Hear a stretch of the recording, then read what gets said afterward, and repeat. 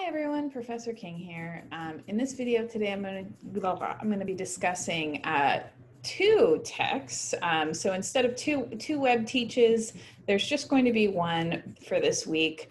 I will be talking about Gloria Anzaldúa's excerpt from Borderlands La Frontera, the New Mestiza, and I'll be talking about the excerpt from Louis Althusser's ideological state apparatuses. So buckle in. I promise it won't be long because again, I know we're inundated right now. So I'm going to make this as short and sweet as I possibly can. And in doing so, I will take it to the share screen. Before I do, I'd like to always remind you that, if to go at your own pace with this, to pause as you are taking notes, and to go back to certain things I explain and describe so that they make sense. Please contact me when you have questions. I'm more than happy to clarify those for you and to help. And yeah, just all the stuff. So again, like I said, the first one we'll be talking about is The New Mestiza by Gloria Anzaldúa, which is from Borderlands La Frontera, which is a text of hers, a theoretical text, very famous theoretical text that she wrote when she was still alive. She's since passed, unfortunately, but this is Gloria right here, just, a nice lady. Let's go into this. So there are some concepts that I would like for you to keep in mind as you are reading this text and kind of as we approach it. And I'll share these first so that we have premises, right? So that we have sort of like a base understanding of where we are going in terms of Anzaldúa's argument. The first one, and this isn't necessarily a term that she uses a lot because she uses the second one you see there, but this idea of liminality and Nepenthe. So liminality is this idea of like, see this door behind me? It's the door to my guest room. Liminality is this idea of existing in between or among two different spaces, or two or more spaces, two or more cultural spaces, two or more identity spaces, or literally like two rooms, right? So in a liminal space, right, you kind of don't truly fully exist in one space or another. So in other words, if I stood right in the middle of this door behind me, I wouldn't fully be in my dining area where I'm broadcasting from you now, and I wouldn't fully be in my guest room, right? I'd be in between those two spaces, but I'd be able to sort of interact with and probably walk into and out of both. And so when Anzaldúa talks about the mestizo or mestiza culture, this is in part what she's referencing, is this idea of the Nepenthe. The Nepenthe is a Nahuatl term that she uses, but the closest sort of approximation that we have in theory specifically is this notion of liminality.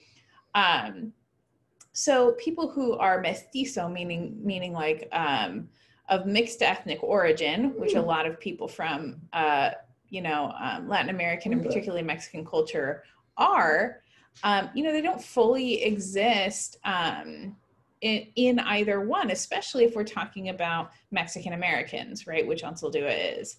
So it's this, you're not fully sort of from, you didn't grow up and live in Mexico your whole life. You didn't, at least, for the purposes of like, nationhood and all that, we can argue about indigenous rights and all that, but for the purposes of like America now as this sort of like late stage capitalist white supremacist country, right? Like you didn't fully grow up in that either. So you're just kind of, she's the child of Mexican immigrants, Mexican American farm working family. So, there is definitely that sense of liminality of kind of existing in both spaces and neither. Which leads to this notion of like, since there are multiple identities, there are also multiple oppressions. Anzaldúa is a big proponent, sort of grandmommy, if you will, of talking in theory, right, in the theoretical world about things like you know, the focus on Indigenous people's rights. I put indigenousness there, but that's a little, that's a weird word for me. So recognizing sort of, recognizing that we are all on stolen land, right? Recognizing that this is rightfully Indigenous land. I know it's commonly referred to as Turtle Island, right? This space where we're existing on, and that there are a number of tribal nations in whose spaces, right, like the colonizing presence has for lack of a better term, like steamrolled or stepped over, right?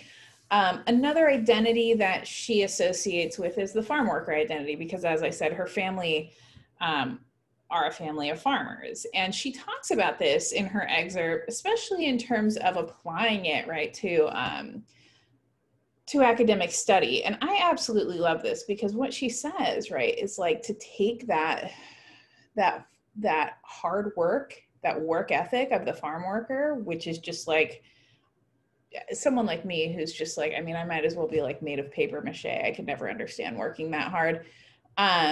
But just taking that sort of work ethic and then applying it to academics, right, and to theory, and to discussing these, these issues in an academic and scholarly way, I think is very significant, right? Is very important, because the stereotypes and sort of the damaging language around people of Indigenous descent, people of Chicanx or Latinx descent, right, are, it can often be these, like very limiting and dehumanizing terms of like, oh, the whatever, right? Like we've heard all of them, so I'm not going to damage anyone by repeating them here. But Anzaldúa kind of puts that all into question and says, no, actually, like this ethnic and cultural tradition is one of like insanely hard work, right? And there's no far stretch here. Like we've all seen those images from the most recent California fires of farm workers, literally in like red atmospheric conditions, right? Like no blue sky anywhere, it's beet red. And they're working, right? They're working tirelessly through these very dangerous and unhealthy conditions, right? So Anzaldúa is kind of putting that forth and saying like, hey, that same sort of not laboriousness, but labor intensive approach to farm work can be applied to intellectual labor as well. Anzaldúa was also a queer Chicanx woman, and those multiple identity markers definitely arise from her discussions. So keep all of these in mind. But we'll go on. So I want you to, instead of giving away too much of this text, because this is a great read, like I'm no dummy to think that like everyone is reading reading all of my assigned readings religiously, and some people are just watching the WebTeaches. But if you are going to read a theoretical text, this is one of the ones that I would say is pretty enjoyable. It's pretty engaging. It's so relevant to so many discussions we're having right now in 2020. And it's relevant to where we are in Southern California. So many things, right? So, please do the bare minimum of what is expected of you and read the readings. I don't know how else to put that. But as you're reading, think about these questions and try and answer them as you take notes and read. First off, why do you think that the new Mestiza is written partly in Spanish, partly in English, and partly in Nahuatl, right? Why do you think, because Anzaldúa specifically asked not to have it all translated into English by the Norton editors. People like Foucault and even Althusser, who we'll look at in a second, they're translated from the French. There are theorists translated from any number of other languages. Anzaldúa says no, right? All of these need to be included in this theoretical text. Think about why that might be. Why have three languages interacting with one another and someone speaking them interchangeably throughout this theoretical text? What is she trying to get at there, right? What's the subtext of just doing that?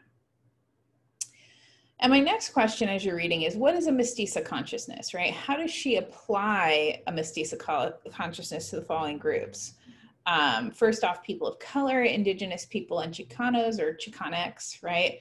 I wrote these notes a few years ago. Before that was a little more widely in use, so I will update that. Women, queer people, or if you prefer LGBTQIA+, and the poor, right? Because these are definitely, again, identity markers that she identifies with, but that are also of oppressed groups and of people who possess, when people possess all or some or even one of these, like, what does that mean? What is she saying? Also consider, right, how do you think the new mestiza consciousness is different from the, quote, clash of cultures between colonizers and colonized people of the past, right? And that's part of this El Retorno section. I have the second edition. So in the second edition, it's on page 2108. But, there's a reason why I did this after our discussion of Orientalism, because again, Orientalism specifically is about Asian and Northern African cultures, but it definitely influences all of these other writings and discussions and is influenced by these other writings and discussions like Chicanx and critical race theory and all those sorts of things. So, in order to understand, I wanted to make sure we had that sort of baseline of colonized power dynamics that people like Said and Spivak discuss before we got to Anzaldúa.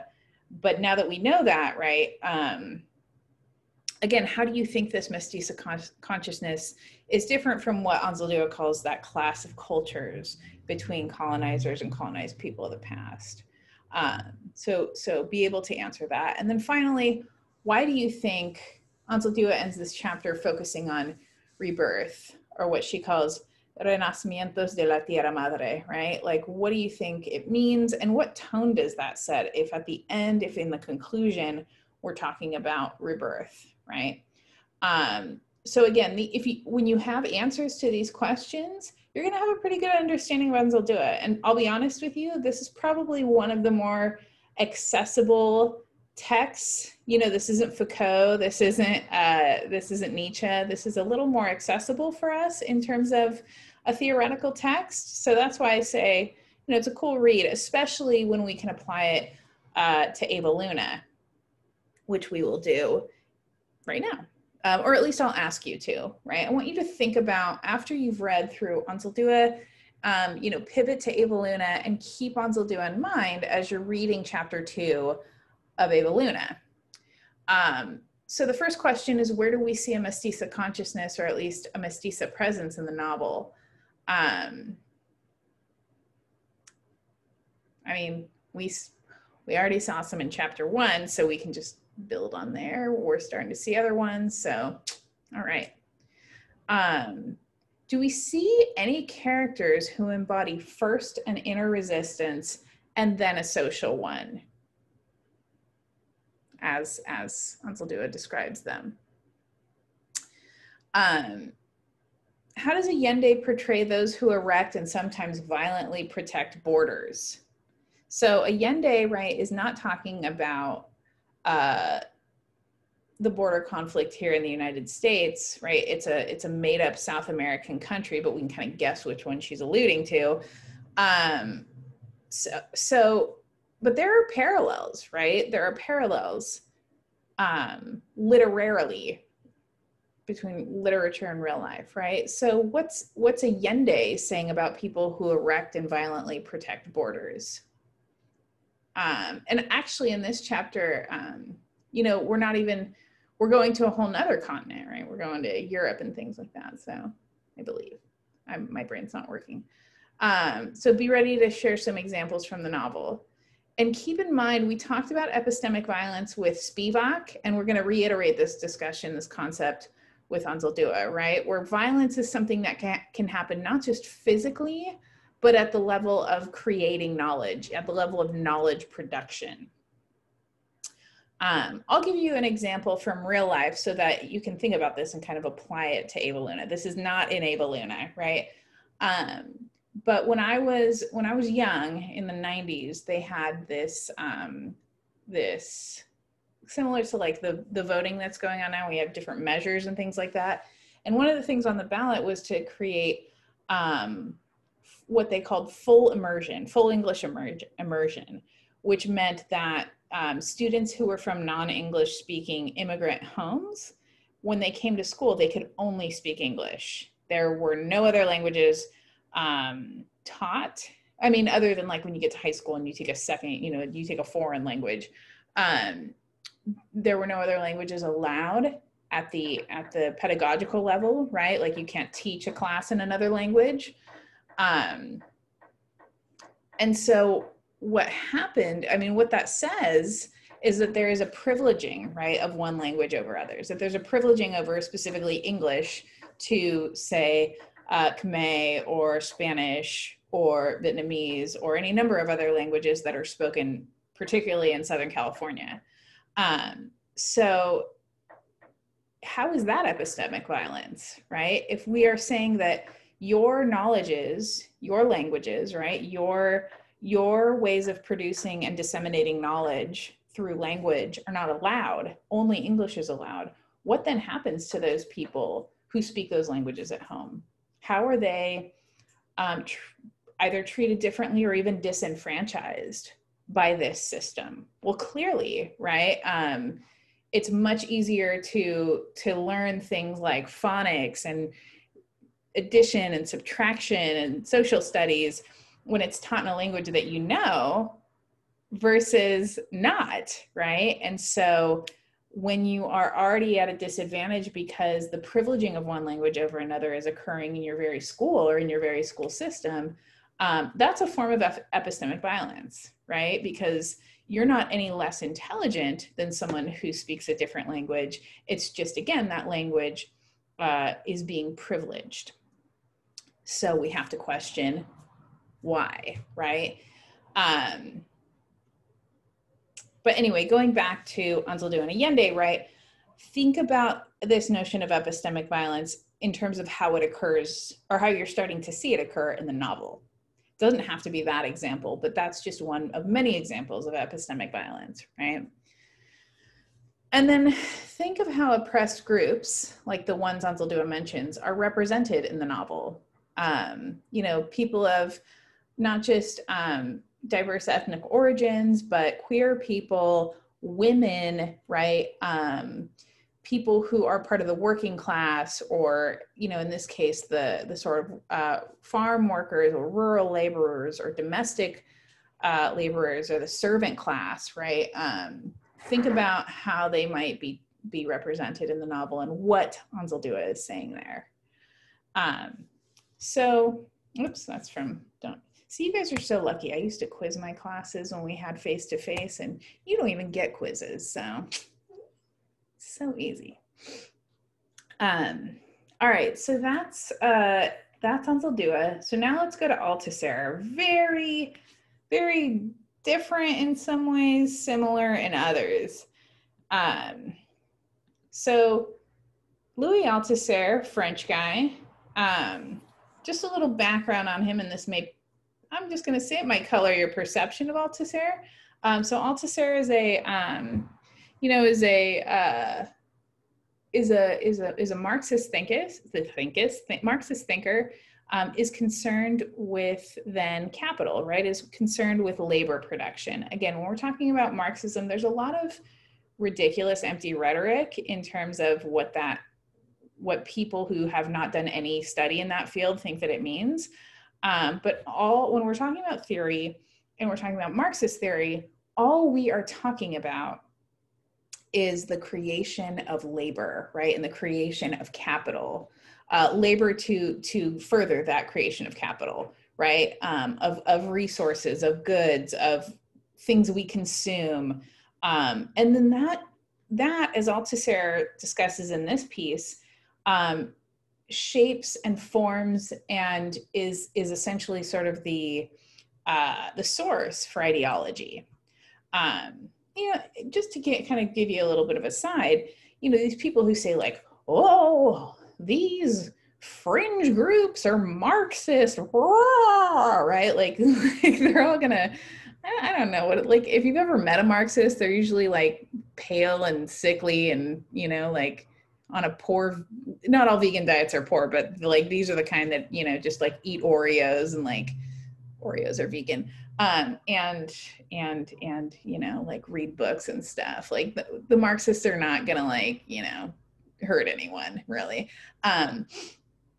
But they always have this like, oh, they have a Marxist agenda. And it's like, well, I mean, yeah, in the sense that they're like critiquing like late stage capitalism and like the fact that like one person is worth $1 trillion while I don't know, however many million in our country, 60 million or something like that, are living below the poverty line or starving or homeless. And so many people around the world, you know, like, of course, the people with that kind of power are going to be, you know, throwing these scare tactics saying that, you know, this critique of capitalism is such a bad thing. And this just saying that capitalism doesn't necessarily work for everyone is a bad thing. You know, always consider the source, in other words. Anyway, I digress. Let's move on. So Althusser is talking about ideology.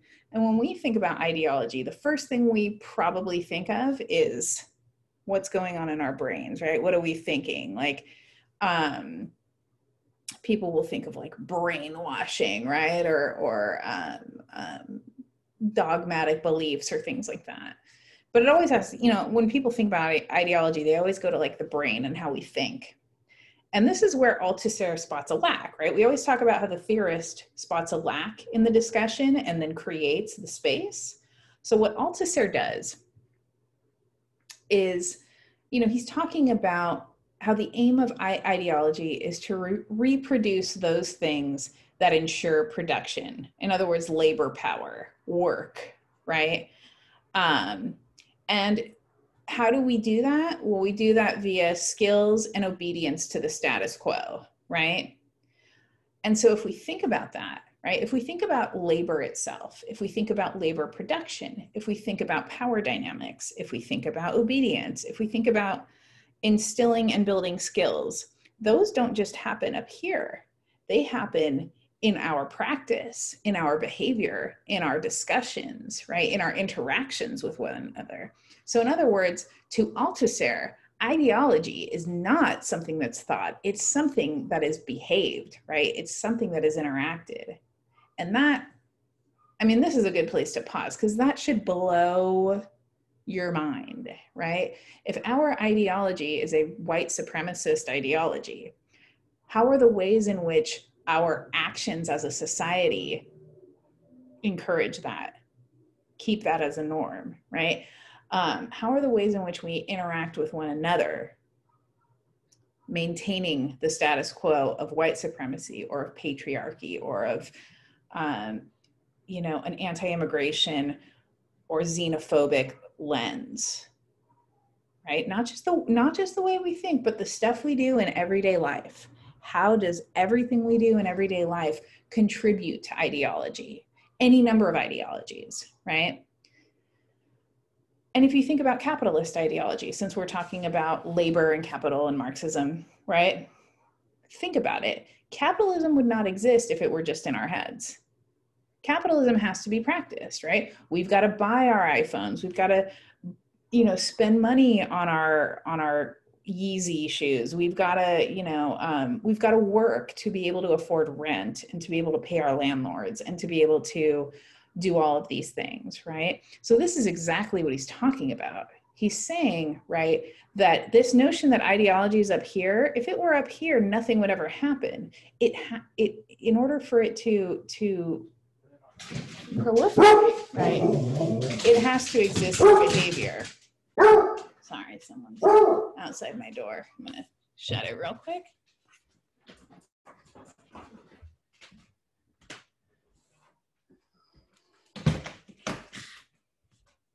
All right.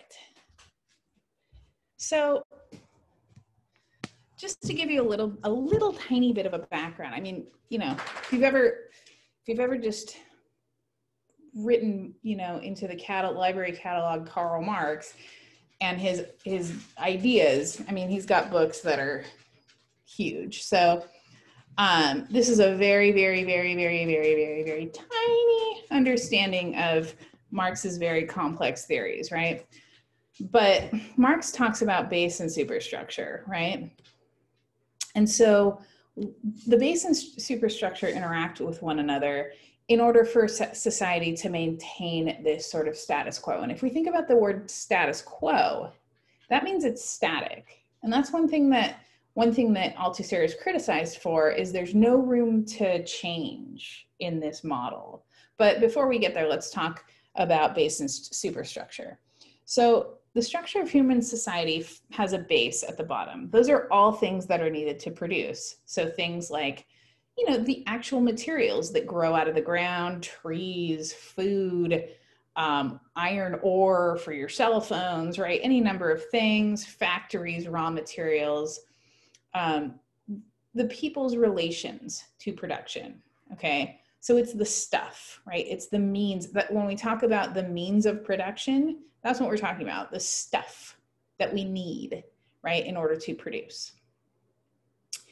And this shapes the superstructure. And what is the superstructure? It's everything that has nothing to do with production in society. So things like education, family, religion, politics, media, branding, you know, those would all be part of the superstructure because they're abstracts, right? They're things that maintain and legitimizes.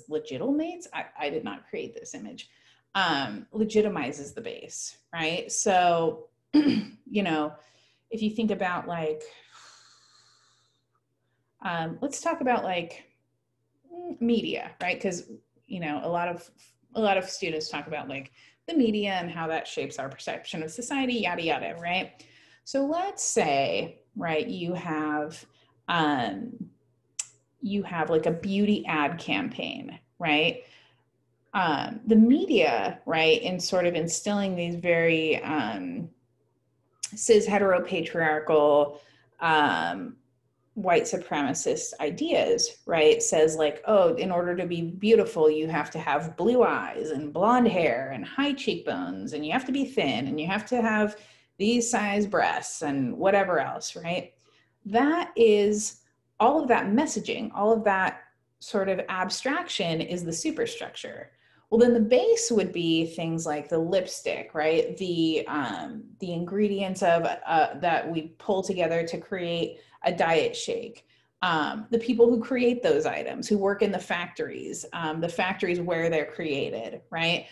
And so these two things are constantly interacting to create the structure of society, at least from, again, a materialist point of view, right?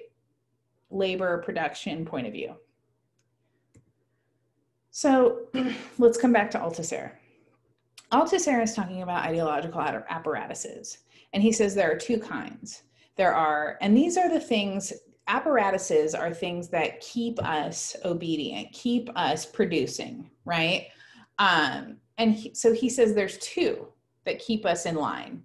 One are repressive state apparatuses. And when he says state, he doesn't mean like a state like California. He's talking about like governments. So that could be countries, nations, could be local states, any governing body of a community, right? So these repressive state apparatuses function by exertion of power and violence, both in the physical and the epistemological sense, right? So things like, you know, if you protest and, you know, something about your protest does not please the state, right? And it's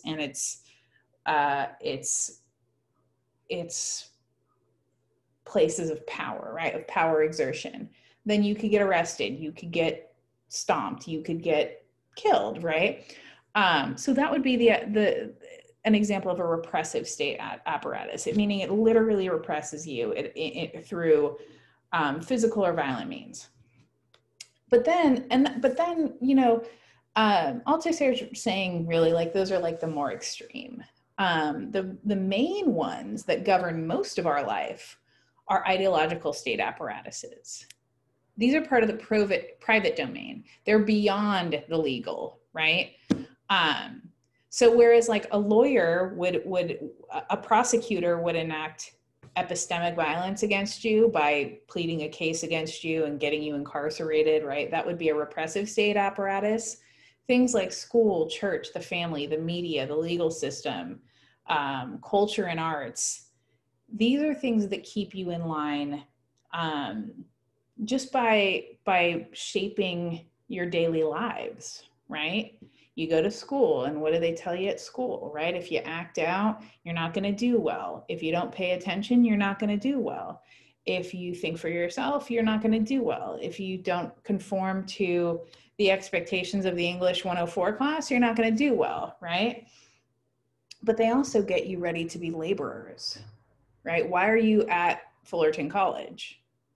Are you here to further your knowledge and to become critical thinkers? Are you here because you want a bachelor's degree or some sort of certification degree so that you can get a good job? Just saying, right? And it's not your fault. It's the way that this whole system is set up, right? Church, right? Your families. Why do we assume in this very traditional sense that is only very recently being critiqued and questioned in the course, throughout the course of history? Why do we assume that the father is the head of the family, right? Why do we assume that a family is two heterosexual parents, right? Why do we assume that family even involves things like parents and children and not friends, right? So all of these are things that shape our lives to make us, again, obedient producers to keep the base and the superstructure as a functioning unit in society. And they're diverse, but they're unified insofar as they uphold ideology, right? A school is very different from a church, which is very different from a family, right? They perform very different functions, but they uphold the ideology of any given society. And whereas repressive state apparatuses function clearly by repression, ideological state apparatuses, or ISAs, function by ideology and exploitation, right? And when we say exploitation, we mean exactly that. We mean that there is a select few at top who are benefiting from the overwhelming work at the bottom. And these people are getting a lot than these people up here, right? So now to turn it to yourselves, and this is another place where you might want to really pause and think about this stuff.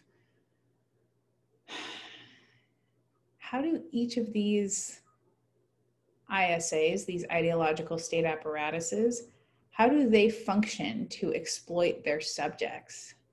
And their subjects, right, really meaning you and me and everybody. So how does school or church or the family or the media or the legal system or culture and arts, how do they work to exploit the people who have, as you go down, less and less power? Maybe pause, take a few minutes and think about each one. And then go vote or cry, whatever. All right, I'm going to move on.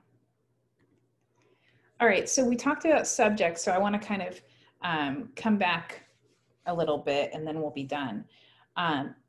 So how does one become a subject, right? How do we just sort of stumble, all of us, every single member of a society, how do we stumble into this system and become subjects?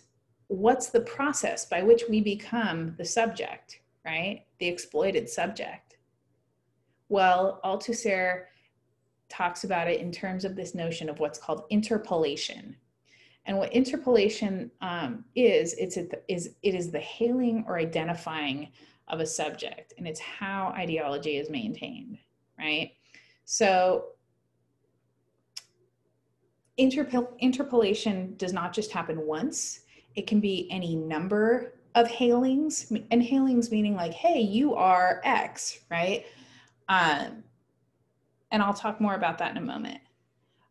So the subject, right, is hailed or interpolated as such, right? When we're born, if we want to think about this in terms of, you know, the oppressive gender binary, right? When we're born, or even before we're born, speaking of the California fires, right, the West Coast fires, how are we interpolated? It's a boy, it's a girl, right? Before we are even allowed to make that decision for ourselves. And again, as Sedgwick and others point out, there are other choices. So you're born, it's a boy, right? That is interpolation, because that is a hailing. That is a saying, you tiny 8-pound baby, right? You are this thing that I call you. And then before you as a baby into maybe 2-3 years old even have an idea of what that means and all of the things that are associated with that, you are that thing, right? You're hailed as it. You recognize that you are such. You recognize other subjects, maybe female, male, right? And again, if our ideology does not make space for anything else, it doesn't, you know, by and large, it's not allowed to exist above, you know, at an above liminal level, right? It's not allowed to exist in the public sort of ideological functionings of a society, even though it may exist in other spaces, right? And then everyone agrees implicitly or explicitly upon this ideology, right? And I think gender is such a fascinating way to consider this, right? Because then if we have these gender reveals and before someone is even born, they are interpolated or hailed as male or female. And then not until they're 2, 3, 4 years old do they say, well, what is that even? And what does that mean for me, right? And then as they get older, it starts to have even different meanings, right?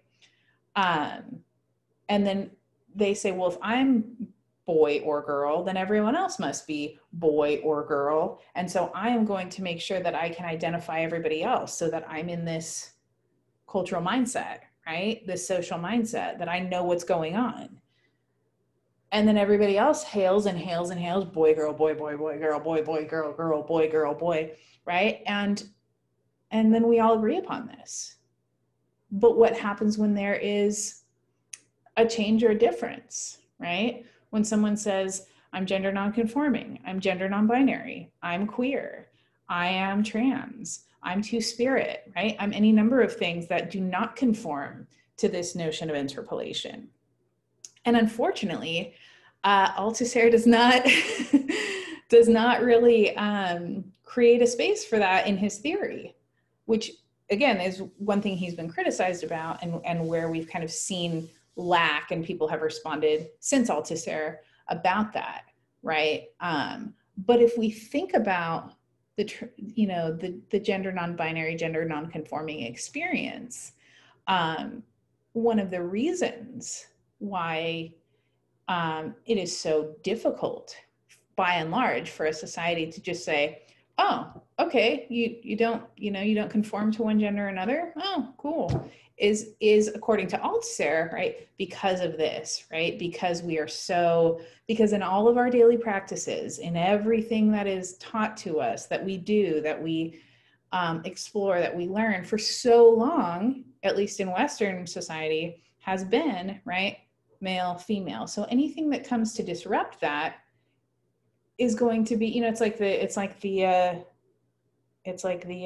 allegory of the cave. Anything that comes to disrupt what we normally see is not going to be met with a lot of kindness.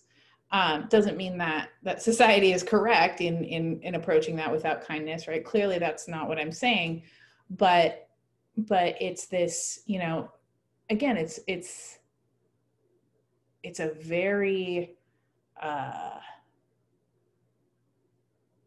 very entrenched system, I guess I'll say. And in the second edition on page 1355, what I'll leave you with is what he says, which is, you and I are always already subjects. You know, people, in other words, you'll get people who say like, well, what if you're like a Ted Kaczynski type and you go live in the woods and you'll, you know, live off the grid, and you still had those years of social conditioning, right? You still exist, even in a very odd way, as a part of this society. So we are all subjects, right? And again, we can kind of argue that one way or another, but that's what Althusser says. So now the next part, and I'll take it off stop share now, is to think about, I mean, if this is every part of our world, right? Again, church, family, school, religion, interactions with one another, et cetera, et cetera, et cetera, jobs, everything we do, the media, everything we do. If this is everywhere and we're all subjects, right, then we can apply that to our reading of Eva Luna. And we can think about the ideology of the place in which Eva Luna grows up and in which she exists, and which other characters in this novel exist. You know, what are those ideological state apparatuses? Again, like school, religion, friends, media, government, etc. And then how do they shape each individual differently? How are we interpolated, or I'm sorry, how are characters interpolated, and then how do they engage in that process themselves? Do they disengage in any way? So these are things to think about as you read chapter 3 of Eva Luna. I know that it's heady stuff, right? Which is why I kind of gave a little bit more of explanation to Althusser, because again, he's one of those French mid-20th century guys. Sidebar, he also killed his wife, so that's just like something to keep in mind as you're reading him, you know, like, because I always feel bad when people are like, oh, Althusser, he blew my mind, he's so rad, and I'm just like, oh, he also is a wife murderer, so you know, like, just take everything with it, you know, do research, understand the complexity of human existence, and take everything with a grain of salt. I guess that's what I'll leave you with today. Yeah, that's all I have for this week, and I hope everyone's doing well. And again, if you have questions, comments, concerns, please message me, and have a wonderful day and rest of your week. Okay, bye.